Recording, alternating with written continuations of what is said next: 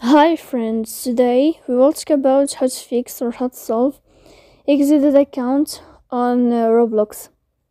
To know how to fix or how to solve exited account on Roblox, you should just go to settings. Here you can click on apps, default apps, app settings. Then this list you'll enter to the window or to the app of Roblox and you can click here as you see. Then this list of app info you can click on first app and you can click OK.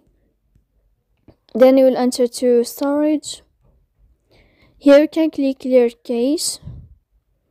Don't click clear reset because that can cause the errors in your app.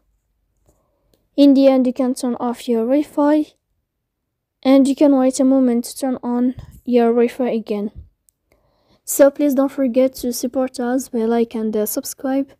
See you next time in another video.